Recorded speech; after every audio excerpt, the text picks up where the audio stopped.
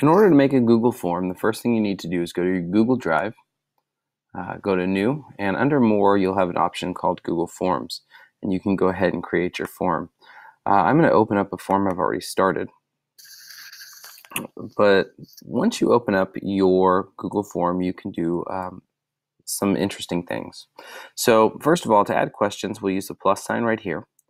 And you'll notice with the questions, I have a lot of different question choices: short answer, paragraph, multiple choice, checkbox, drop down, file upload, linear scale, choice grid, date, time, etc.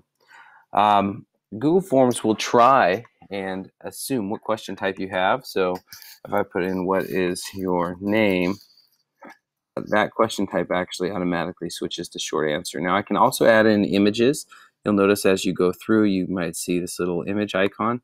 And if I do that, I can add in images from my drive. I can even go ahead and search Google for images that I can then select and bring into my Google form to go along with that question. You can use images as responses as well, and videos.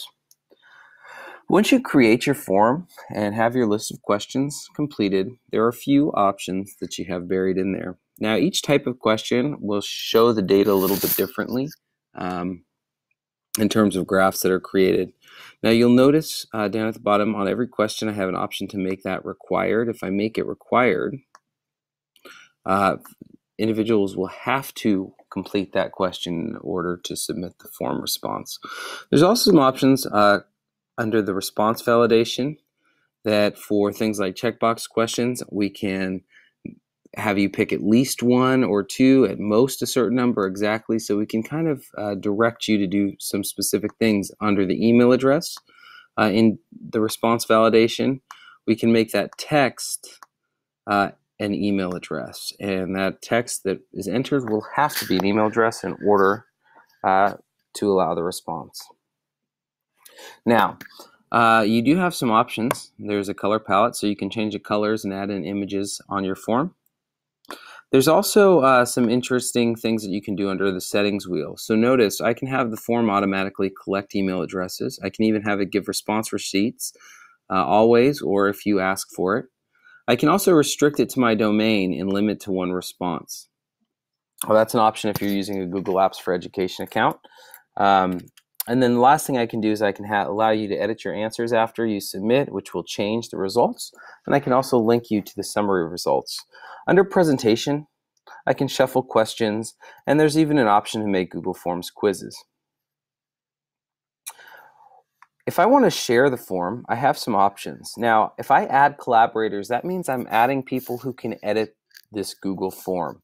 If I just want people to complete the form, I can share it two ways. One, I can use the send button and enter their email addresses. It will actually send the form via an email to everybody. Or I can just use this preview eyeball to go to my live form.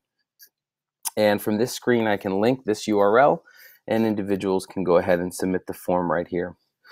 Now, once people submit the form,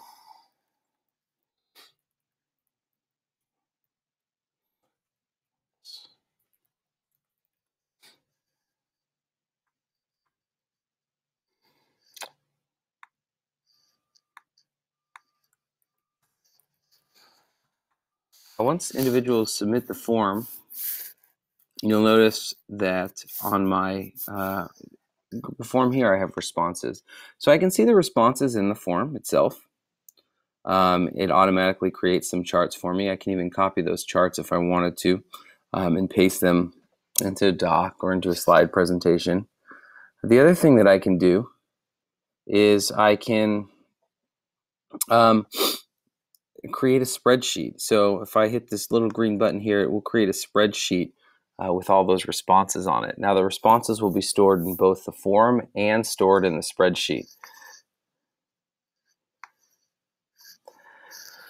Anyway, that's the first part of getting started with Google Forms.